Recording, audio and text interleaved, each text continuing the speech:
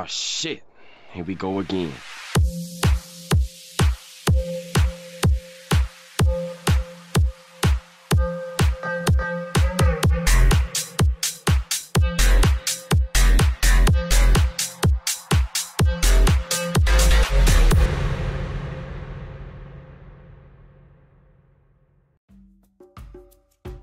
Hello views, this is MrDobloxIndonesia, and welcome to another written record of evolution video. As the beginning of this video says, in today's transition period, we will be making the in-game economy system that I've been studying for the past 5 months. Not only was it inspired by tycoon games or business simulator games, but also some games like LEGO Star Wars 3, CS, Geo, Tower Defense Simulator, and some RTS games. So, without further ado, let's get started. But before we begin, first suit yourself like a businessman, with the black suit, the white shirt, and, of course, the black tie. And put all your skill points in the charisma class. And we are going to start talking about how this in-game economy will be designed.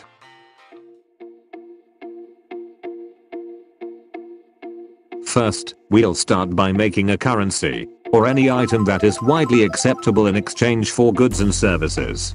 And ladies and gentlemen, in this meeting, after long, hard thinking, I have decided what our currency will be.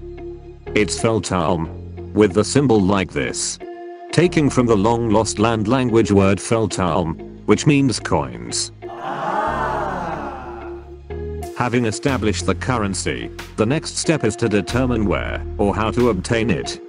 And don't worry about this part, ladies and gentlemen. I already know, specifically, what will be the source of income for this currency.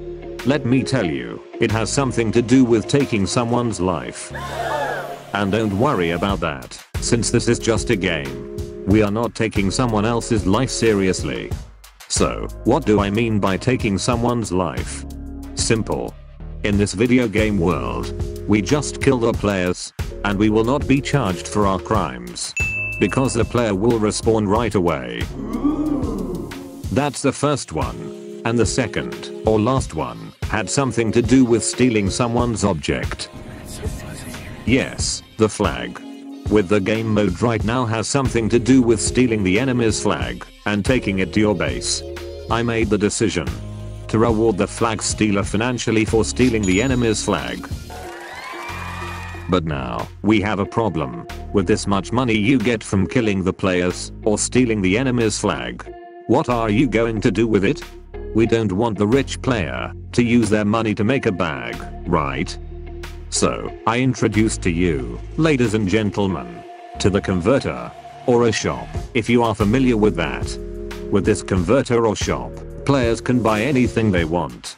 Weapons, tools, and defense. With that, ladies and gentlemen, it concludes our meeting today. In summary, these are the things we are going to implement in the in-game economy system. Now let's really begin developing. First, I start by adding a new value to the leader stats, which later on will be used as our currency. Next, I add a function where, when players capture the enemy's flag, it will reward 250 cash.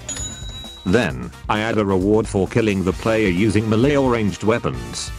Both give 175 and 120 in order. At first, I was thinking of adding another reward when the enemy died from the short-term defense mechanism. But unfortunately, it causes a ton of problems. To the point where I lost the sense of time and space. So I decided to pause it for a while. After I increased the round timer to 7 minutes, I started building the converter/shop area and named it base station.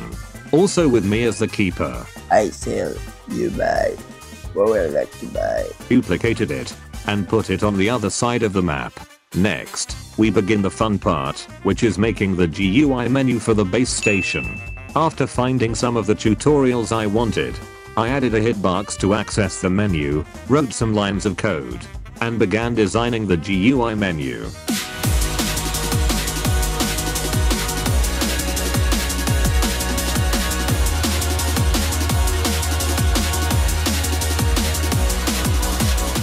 After the designing phase is done, I start adding the functions for giving the players their wanted weapons and tools. Come back anytime. Then, I added a base upgrade function for the flag barrier and the short-term defense mechanism, with a one-time purchase only effect. After that, I began some play testing with an allowance of $5,000. Alright. While the base upgrade function works, the weapons, tools, and utilities function got into some problematic base functions. NANI? When the player buys the tools, weapons, or utilities, those tools, weapons, or utilities can't work functionally. But it's not the problem with the present me. It's the problem with the future me.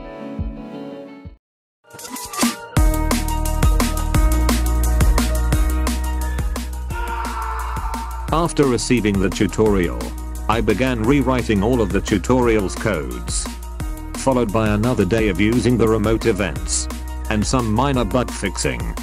Finally, it works. Next, we have to deal with the bridges again. No! After more bridge elaboration and some code writing, we got into some near-death experience problems, because of how the bridge was designed. Having fixed a few bridges, I move on to a small addition that was brought about by stackable weapons in the player's backpack. In a short amount of time, I made a function to check if the player has some weapons like the SAW launcher, XAW01, glowing rings, and bamboo runsing. Then removed one of those weapons after buying the light sword or grapple hook. And next, I duplicated the whole menu system and put it on the other side of the team. After some price changes, some special gift items changed for each team, some testing and changes, and adding a signboard, I released the updates. Thanks for watching.